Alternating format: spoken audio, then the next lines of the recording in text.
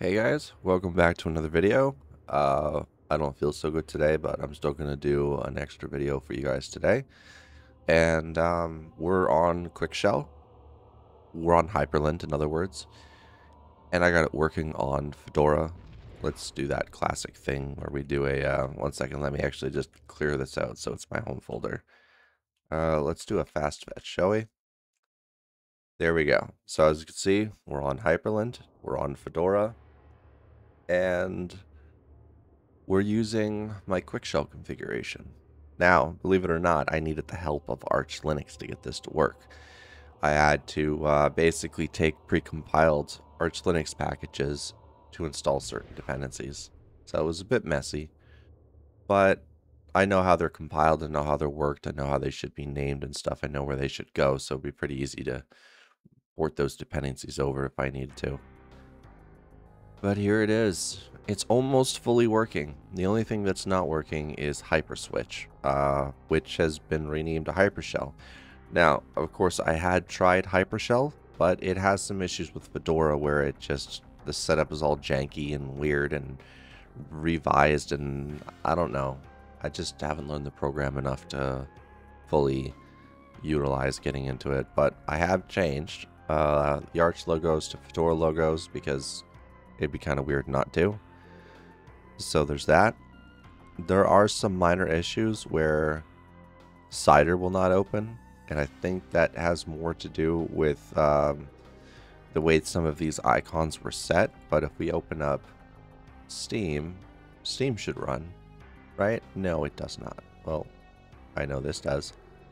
Yeah. So some applications, they'll be a bit iffy. And that's fine, because I could just go and open them through here. This is why I built the start menu in the first place, to be an alternative method to the dock in case anything ever gets stuck. Look how long it takes to open up Steam. Look at it. It's ridiculous. I do not know what they did to Fedora, but here's some things they fixed since the release. So there's a service called Thermald, and this is all part of the video. Oh, there it is. That took forever. System CTL status and Thermald. I think that's it right there. Oh, that's not doing it because I forgot the M. And this helps control your temperatures, deal with things, lets you know stuff, right? It's a thermal daemon. Now, they forgot to enable this originally when Fedora 42 was released, which makes it a serious problem so you don't know what your thermals are. Another thing is they forgot to set journals. That is still a problem. And there's a bunch of other issues that are still there. I'm not, like, good enough to go over them completely. They did not fix everything yet. Some of the original problems that DJware had are not fixed, but most should be, which is great. So as long as the thermal service is up and running, I'm happy. Now, my next wish is honestly that they would solve the Steam issue, because right now, Steam is not working for some people at all, which is one of the issues that I had. And I think it has to be depending on what graphics cards you have. But again, we had issues where it wasn't exactly working the first time that we opened it. So I think it just may be that they broke Steam, and this is not like a permanent fix or anything. This is like a temporary solution until they find a real fix. So there's that. Yeah. It's pretty weird. Imagine the one thing that people use most on Linux is broken. Or not working according to plan. Now, I have played Grand Theft Auto 5. It's had no issues. There's some minor performance loss compared to CachyOS. There's about it. Star Ocean: The Last Hope, flawless. Sons of the Forest, perfect. RuneScape, absolutely wonderful. Dead Island 2, without a doubt, amazing. Guild Wars 2, which is technically the heaviest of them all and the lightest of them all depending on certain situations, great. So, believe it or not, this icon also does not work, which I find hilarious. But again, this is why we have the start menu. We go to multimedia. It's not there. Don't know why.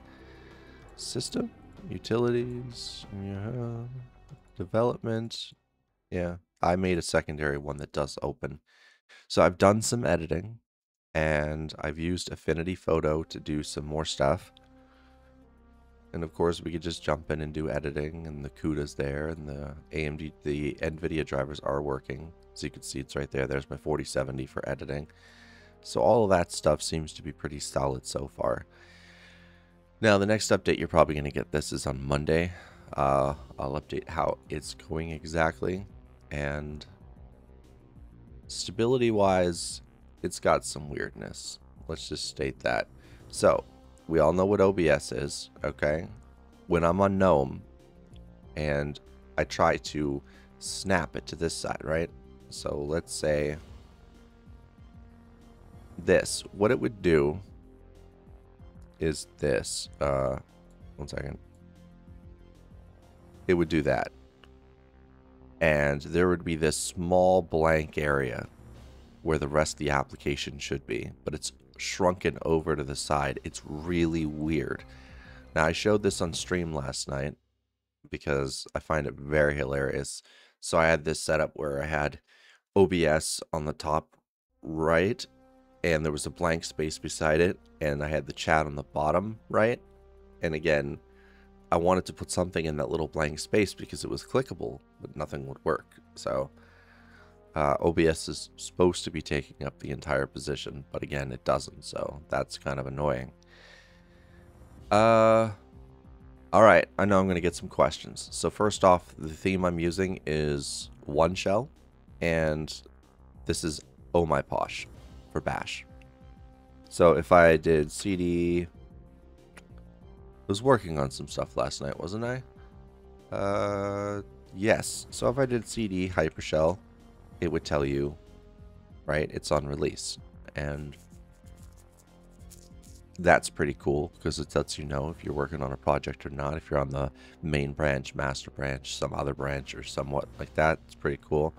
So if I CD out and I CD into Whitesir, you can see it says master. That's the cool part about this. On my Posh, it gives you all that customizability that you'll get with Fish and other things too.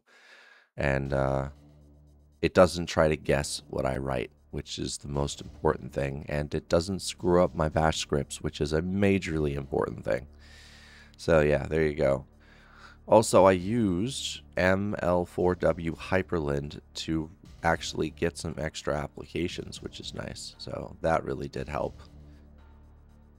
Alright, just a quick video on how things are going with Fedora. Things are going fine so far. Again, Hyperswitch wouldn't work, Hypershell wouldn't work. They caused the keybinds to stop working. So things like this. This is me pressing the middle mouse button down, the thing you used to scroll with, the little knob. That's how I move my windows around. I don't use a keyboard at all with Hyprland, so there's that. Anyway, thank you guys for watching. Subscribe if you're new here, like the video, stuff like that, and check the first comment if you want to support me for all the work that I do, for pushing Linux the way that I do and teaching it. And I'll see you guys next time.